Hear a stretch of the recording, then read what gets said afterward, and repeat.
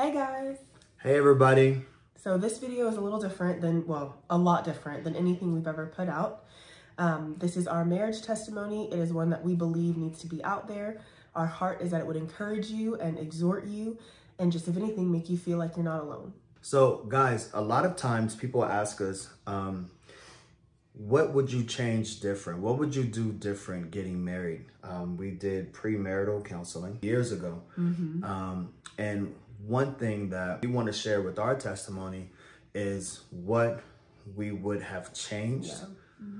Because we're hoping that by you hearing our testimony, couples out there, those who are either married, getting married, thinking about marriage, or in a similar situation and just don't see a way out. Yeah, we want to share our testimony with you guys and in hopes that this would bless you guys and it would strengthen your marriage if you are married, or it would strengthen the walk that you have with the Lord Jesus Christ as you're going into marriage. One thing that I had struggled with pretty much all my life up to this point was pornography. That was something that I was introduced Really young age. Man, I think I must have been 5. I remember one of the first things that I saw was from video games, from trailers of movies. You name it. Yeah, you name it. I mean, 90s shows, early 2000 shows, it was all like sexually laced. Yeah. Like there was always sexual jokes in the show. There was always hints at sexual things. So really you're inundated with it from a young age. And for me, I struggled with that. And this was a struggle for years. I'm talking from a kid all the way until, man, last year. This is the part of the testimony that we have. First off, what I wish I would have did different. Though I didn't do it different, we still have a God that knows how to redeem, knows how to love, knows how to restore, knows how to make things new. And that's the testimony that we have. So a few years ago, knowing, now you guys know that I struggled with this for so long. A few years ago, the Lord asked me to deal with this. And he told me a while ago to make a video about this. He said, if you want to get freedom, you must do this video. Not this particular video, but you must do this video if you want to get set free from this. And please, please, please, please, for those who are either married, getting married, or those who are already married, obedience to God is so important. So important. So because, just being honest with you guys, I was disobedient, I disobeyed. It consumed me so much so that I knew what I should have done and I didn't do it. Last year was one of the roughest years, actually the roughest year we've ever had. I was unfaithful to my wife. The toughest year I ever had, in all of my life. I took something that was meant to be fantasies. I was at this place in my mind where I was like, I need to make this a reality, because I was so consumed by it. And I began to seek after this thing. And I stepped out on my wife multiple times trying to chase after something that wasn't real. All because I never dealt with something that was brought to me as a boy. This is the part that I pray catches some of you guys' attention. Don't think because you're going to get married, because you're going to have children, because you feel like, oh, look at me, or I'm you're at someplace this. in your career. Or hey, even your career. Do not think that that is a strong enough reason for you to fight. I have to say that because I wrestled with this so long, I always thought that I can do it. I can do it. I got this. I got this. And I never actually sought the help that I really, really needed. What should have been dealt with years ago, I brought to the marriage and completely devastated my wife with this. And I know it was tough for her, but I knew we needed to come here to Arizona. And the Lord spoke that to us, that we needed to come here to Arizona. Before anything was found out. Before anything. And when we got here, I don't really think we really knew what to expect. No. We began to start getting major breakthroughs. Yeah, no, and I didn't know. And I think that's the thing is when we get so okay in our Christianity, when we feel like we're okay, when we go to church on Sunday and then watch Netflix the rest of the week, we think we're fine. And I think I didn't know that I was bound in religion. Like I didn't know there were certain things that had a hold on me until we got here. And the Lord began to speak to me about the way that I saw him and the way that I boxed him in a lot of things. And that's bondage. So a lot of times we think like, oh, I don't drink, I don't smoke, I'm not, addicted to pornography, I'm not all these things. But it's like, but you're still bound. And I think that was the major thing that the Lord revealed to me is thinking you're okay when you're not is bondage. So yeah, there was a lot of breakthrough here. Is that what you think you would have did different? Oh, what I would have done differently. Yeah. So what I would have done differently, I would have dealt with my need for control. Because that was the most devastating part of all of it is I couldn't control anything he did. All of what he did was behind my back. It was all out of my control. And that was the most devastating part is I couldn't protect myself from him. I couldn't prevent his actions. I couldn't prevent him from hurting me in that capacity.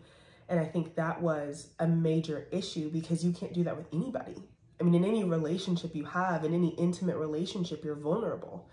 And I didn't like that. I didn't ever like the idea of being so one with somebody that they could hurt me in that way. So then automatically I close up, after that happened, and I was very closed off. For a long time, I was very cold. I was very distant. And I mean, I know some of you may say, well, yeah, rightfully so. At the same time, that's not how you heal. Right. And so I would have dealt with that because being raised in a household with a single mother, she did an amazing job. And at the same time, there was a lot of control in that household because she had to be the one that did everything. She had to be the one to handle everything in the house. So even in a marriage, in a two-person marriage, I had a single mom mentality. And so I would have dealt with that a long time ago. Yeah. So, and I would say we walked through some pretty heavy stuff this last year. Yeah, it's hence we dropped off of social media for a long time to deal with us, to rebuild our foundation. And I know a lot of people have reached out like, where'd you guys go? All of a sudden you moved and then you left and I don't talk to you anymore, I don't see you anymore. And we promise it's not personal. We love you, all of you so much. And we just needed time to heal, to rebuild our foundation that crumbled together and really just focus on our family and our marriage away from everything. So, yeah, and I think the Lord actually restored a lot of that because we were kind of, this may shock some of you guys, we kind of felt like we were drifting away from each other at different points. It wasn't just the infidelity for sure. It was before that. As a mom, I would focus so much on the children and so much on pleasing him that I would lose sight of him. Like I would just want him to be so happy, even if it didn't involve me. And that's where it got really toxic because I would focus so much on the children and make sure that I was doing everything, again, single mom mentality, that I would leave him out of the picture. So then when he would come home from work, I would be so busy cooking or cleaning or getting them ready for bed that I forget to even say like, hi, how are you? How was your day? I love you. I miss you. And I missed it. One thing for sure that we took our eyes off of was the Lord. Yes, it was God. When God becomes an option and not a necessity, you're in for some problematic situations. I would say this to any man of God and even woman of God, because I know women of God have certain different struggles and everything else. Seek the presence of God. First off, get deliverance. Deliverance is very, very vital. One thing that we found was a group of believers who walked through some of the same stuff. Yes. Worse. Literally, than what we walked through. But so many people were open and willing to share. And that was the Lord. And this is why it's so important. Like we were planted at a beautiful church in Washington and the Lord was so faithful to plant us here at this church. Is he does it on purpose. So when he's telling you to go somewhere like, oh my God, like it's so important to go because these were people we didn't even know that in like 3 minutes of meeting them would tell us our testimony of, infidelity, drug use, alcohol abuse, domestic violence. I mean, you name it. And these are people that are up at the altar. they're like worshiping and look perfect. And then you find out they just got out of jail like, 10 months ago. And you're like, what? And I say that to say, it's like the enemy really had me bound when I first found out everything. For about a month or so, I didn't want to tell anybody.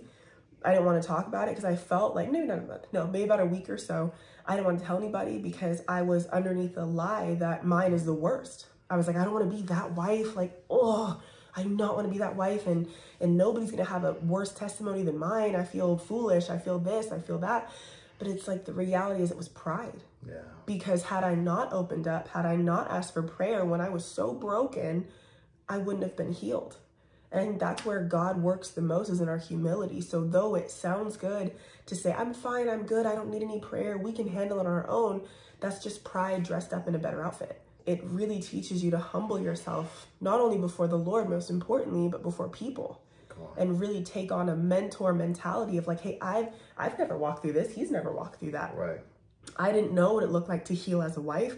He didn't know what it looked like to heal as a husband coming out of something like this. That's devastating. At the same time, we really came underneath people who had walked through it and were able to guide us. Yeah. So. Yeah. And I 100% agree with that. And we were very fortunate and very blessed that the Lord shined his face upon us, because he didn't have to. He did not. I just have to brag on God. Something that I struggled with, I'm 34 as of this video. Something that I struggled with since like the age of 5. He literally delivered me in a single moment. He delivered me because I was desperate enough. Yeah. I think of the woman with the issue of blood who was desperate enough to let nobody get in her way. And that's how I felt, was so desperate. I remember being at the altar and I cried out. There's a great man of God at the church who sings phenomenally. And I'm sitting here trying to sing like this man. And there's a brother. Does sing amazing. He does sing amazing. And there's a brother who's standing next to me. And I'm listening to this man of God. He's not trying to sing. He's not trying to hit a single note. No, he doesn't care. But I'm listening to this man of God cry out. And he's crying. I'm talking with everything in him. And I understood the Lord saying, we are to love the Lord our God with all of our heart, with all of our mind, with all of our soul, all of our strength, all of it. All of our strength. Yeah. I listened to this man cry out for God, for a fresh baptism, for a fresh touch. I said, okay, wait a minute. I'm coming in here with the problem. This man of God is like doing phenomenal in his life. Why am I acting too cool? Why am I acting like everything's good when I just dealt the craziest blow to my marriage? So I cried out for God and everything changed. There was the pastor got up there and she gave a altar call and she said, if anybody wants to be filled with the Holy Ghost and fire, raise your hands. And she said that. I said, well, I can speak in tongues, but I was like, with everything I just did, I don't have the fire of God. So I raised my hand. And when I raised my hand, I got surrounded by like 9 or 10 guys. Yeah, you got jumped. And they all laid hands on me and the fire of God came down, burnt all that stuff up. Come on. Then when I finally was able to make my way to the chair, the glory of God was so heavy on me. I responded to an altar call to rededicate my life. And then I got rocked again. I do say that to boast to brag in God. Come on. He will meet you at your place of desperation. Yes, at your cry. So I speak this to you guys, that if you are not married, going into marriage, you know that there are things that God has been telling you to work on or that you need to work on. Get desperate enough to say, I will not allow this in my marriage. I will not allow this to touch my future children. And if you're already married and you're going through something similar, it doesn't even have to be adultery or infidelity. It can be anything, addictions or anything. Anything that you put ahead of God. Cry out. He is faithful to respond. He is faithful to listen. To deliver. He is faithful. And so we just hope, we pray that our testimony will touch you guys. I watched my wife being heartbroken. I watched her face and her countenance changed, and I seen all of that. But let me tell you, I also seen the moments of when God touched her. And it was like, I remember one time she walked into the room and she took me aback. I was, oh, unless you've seen this, I can't explain this. It was like God stripped. I was bare. Yeah. Every mask that she put on to cover up anything and everything that was going on. And not just with our marriage, but even in life, and personal. Yeah. And it happened to me too. I remember you were telling me, you were like, your face looks so different. Well, and that's the thing too, is I would just speak to, the wives and the husbands who, if you know your spouse's addiction, on whatever level it may be, as devastating as it is and as heartbreaking as it is, I'm not, negating that, it is so vital that you look within yourself in this time. Because had I not done that, I've gotten bitter, angry, cold. I might have left my husband. Who knows what I would have done in my flesh and my feelings. But when I was really able to mourn and grieve the loss of, because that's what it really was, is I was grieving for a little while of the loss of a marriage free of infidelity. And once I was able to truly give myself to that wholeheartedly of like, hey, I'm grieving. Like, this is a grief process. God began to work on me. So I would even say, just to agree with you, is that we have to be open to God removing those layers and God working on us. We, men or women, we can't get stuck in like, well, they did this. They hurt me. They did that. Exactly. Because it's unforgiveness, which turns into bitterness, which literally rots your bones.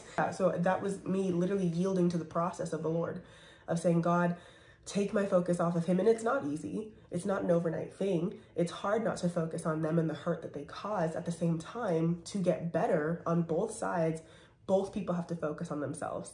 Because if I'm only focusing on him and what he did, I'm not getting better, but he is. So that was really a part of that process too, of getting bare before the Lord, of like, hey, help me too.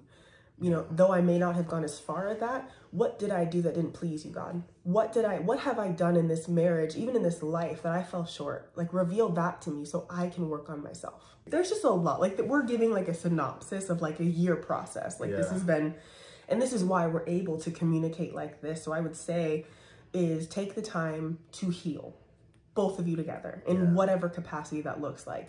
And for us, it looked like we said, staying off social media, kind of removing ourselves from everybody just to focus on ourselves. So we would love to, come alongside with you guys, pray with you guys. If you don't want to comment, if you want to keep it personal, you're welcome to message Drell or me, men and women. We would just love to pray with you guys and believe for your marriage, because that's the thing that really got me through. As our pastor had said from the pulpit, the next generation is so worth fighting for. And had we given into flesh, had we listened to the world or what's supposed to happen after infidelity, we'd have divorced. And we wouldn't be here right now. Instead, we chose to fight for the sake of our children, for the sake of a generation, to not hand them brokenness that they don't know how to process. Right. If you have a testimony, please share it. We would love to hear it. The world needs to hear it. The word of God tells us that they overcame him by the blood of the Lamb and the word of their testimony. And they did not love their life unto death. That last part's a little hard to stomach. Unto death, to the end. Unto death. Share your testimony. We got fought so hard to not share this testimony. So several we know and we pray, Lord, that this testimony would go forth, heal and touch your people, and open up the floodgates to more testimonies, more victories, Father. Because it's so good. I just have to say that it's so good on the other side. Like, our marriage is the best it's ever been, ever. And it sounds wild and like, how could you even guys get through that? But it's only the Lord. We can't on our own strength. One of the craziest stories that we knew the Lord was going to restore our marriage was, this had been a few weeks, maybe months, actually. Maybe a few months, And of course, my wife was still hurting. I remember I asked the Lord one night and I said, Lord, is our marriage going to work? And I said, Lord, if our marriage is going to work, I need you to wake me up before my alarm goes off, which was at 4:30 in the morning. And I'll never forget my wife, who was very pregnant, like 8 months pregnant. Yeah. She got out the bed, went to the bathroom, as pregnant women do. And then I said, "Hey, Teresa, what time is it?" And what did you say? No, you were way more urgent than that. He's like, "What time is it? What time is it? Get my phone." I was like, I'm still kind of mad at that point. So I'm like, I don't want to get your phone. I wasn't perfect. What time is it? I handed him his phone and I was like, it's 4:11. And the Lord spoke to me, 1 John 4:11. God changed my heart in a moment. And he'll do that for you guys too. We believe it. So we speak 1 John 4:11 over every marriage, every pre-marriage that's going. We just speak 1 John 4:11 over you. And we pray the blessing of the Lord Jesus Christ on you guys. We love you guys. Until next time, we'll see you in the next video. Love you guys.